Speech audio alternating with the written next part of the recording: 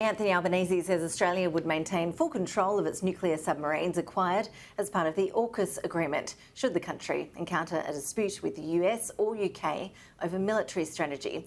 The Prime Minister insists in the event of any such conflict, the deployment of military assets would be a decision for Australia as a sovereign nation. In a speech to the National Press Club, he described the AUKUS pact as the future, while also flagging the potential for an increase in defence spending in response to this Defence Strategic Review. AUKUS is about the future. It further formalises the common values and the shared interests that our three nations have in preserving peace and upholding the rules and institutions that secure our region and our world. Well, joining me live here in the Perth studio is the former Labor leader, former Defence Minister, former US Ambassador, a man who has far too many hats that he's worn over the years, Kim Beazley. Lovely to see you. Thank you for coming in. Good to be with you. I know you were watching very closely that speech at the Press Club yesterday. What stood out to you?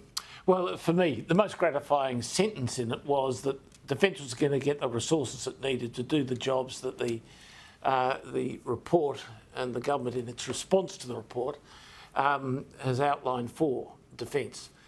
Because the one thing I've always felt sorry for Richard Marles, as opposed to when I was Defence Minister, is when I was Defence Minister, I had the resources for the threat that we confronted at the time. We were at 2.5% of GDP, 9% of the budget.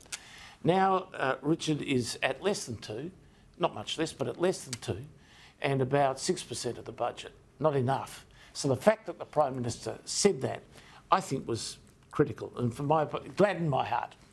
We've heard a lot about the threats that Australia faced this week. We've heard from the Prime Minister yesterday, the ASIO boss earlier in the week. How do you characterise the threats Australia faces? We have no warning time. Now, when I was Defence Minister, we assumed of a direct attack on our interests or our nation, that we would have that capacity to do it built up over 15 years. Well, it actually took a lot longer. But nevertheless, that's where we are now. So we're at zero warning time. That's the worst position we have been in since World War II. Point one. Point two, we are now front line. The Americans are starting to treat us as a frontline state. They've looked at the capabilities here, the air bases, the naval bases, the army bases. They've said, that's it. We need to not only look east-west, which is how they normally look, we also need to look north-south. So now they're interested in all the Australian facilities. So, so that's an interesting issue. And then because we are frontline, because we are capable, because we're doing things like joint research with the Americans and the British, we are massively an intelligence target. We're an intelligence target for cyber espionage. The Prime Minister talked about that a bit. And we are a target for what you might call human intelligence activity. And that is, and Mike Burgess, who's the director of ASIO, and he noted the unusual character of the fact that he was making a speech like that, I think is a pretty fair indication that they have detected a lot of trouble. And that's where the AUKUS agreement comes in. The Prime Minister was questioned heavily about Australia's sovereignty. Do you think Australia's sovereignty is at risk through the AUKUS agreement? Oh, absolutely not.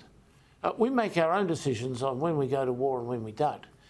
But you also need to comprehend that when you choose to have allies, when you choose to benefit from the intelligence they provide, and you deliver it yourself as well, your best defence is to be in harmony with them.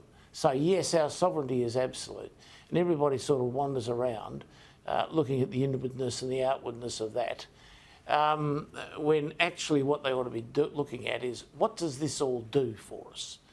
And that's what I tend to look at. But at the same time, I understand fully we're sovereign.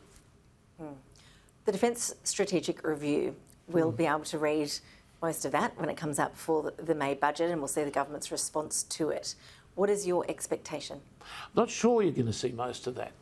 I think this is a different defence review from those that I recollect. I mean, the difference between the white paper we produced in 1987 and the in-house white paper, because you always do the two, I would have said be a few paragraphs. The difference now will be pages and pages, because the stuff that we're looking now is highly technologically secret. and you just can't release an awful lot of what you're capable of. As you could back in the day, you can't now. And but there'll be enough released for the government to be able to say, well, we're buying these missiles, we're buying these mines, we're buying these delivery systems. We've changed strategy. My old strategy of defence of Australia, I don't do anymore. What Richard Marles has been talking, Defence Minister Marles has been talking about is defence at distance. So they're actually looking at going forward, at least with missile systems and the like, and of course submarines, and which is slightly different than the more layered defence immediately on our approaches, which is what we used to. Because a lot of the focus around AUKUS has been on the nuclear submarines. Yes. But it's much bigger than that, isn't it? Yeah, and we'll see the results of the other pillars of it much earlier, because it's already proceeding now. Those research programs are going on as we speak. The submarines are going to be a pretty long time. Mm. We know that our relationship with the US is just so crucial in any debate we're having about defence. We have a new ambassador, the former Prime Minister Kevin Rudd, heading to do your old job in Washington. Is he the right man for the job? Well, it'll be a bit of a challenge for him, and I think he understands that. He's an ex-Foreign Affairs official, so he knows the restraints and constraints that are upon him. The thing about the job in the US is it's very much a nuts and bolts job. It's very much about making sure things work. It's not about the big stance. It's not about the great projection of the objectives of the nation. That is a matter for Penny Wong and Mr Marles and the Prime Minister. They do that. You don't. What you do is make sure everything works. The big challenge, I think, and I think he's up to it, the big challenge for Kevin is that he has to get all these particular things in place. He's got to do the negotiation, or part of the negotiations which help with putting the Americans into our facilities up north, for example. You know, what are the terms and conditions? What will the capabilities be? He will have to be in conversation with the Americans about the detail of the nuclear submarines that we're going to see developed here and purchased and operating. It's a nuts and bolts job. I found it humbling because I've been a minister and a deputy prime minister, and ambassadors are way below them, way below them. You're just a cog in a massive policy development wheel, an important cog, but no more than that. So it's going to be interesting to see how he handles that. How do you think he'll handle it? You've known Kevin Rudd pretty well over the years. Yeah, I don't think he'll find it easy, but I think he knows exactly what is required because he used to provide it. He started sort of working life as a foreign affairs official, and so he does know how an embassy runs. It wasn't in a big embassy when he was a foreign affairs official. Actually, no, that's not true.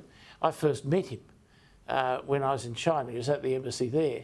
So he was used to a big embassy in that regard. But he also knows that, absolutely, that he's a servant. I remember once I was sitting down next to Tony Abbott, and we've got the congressional delegation for the Democrats in front of us. He's doing his visit. And he turns to me and he said, well, no, Kim won't agree with me on this because he has an opposing view. And I said, Prime Minister, I'm your servant. And everybody laughed, but that is true. Prime Minister, I'm your servant.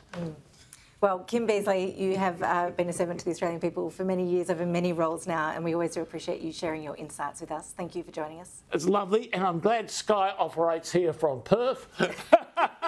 It's good. So am I. Kim, thank you very much.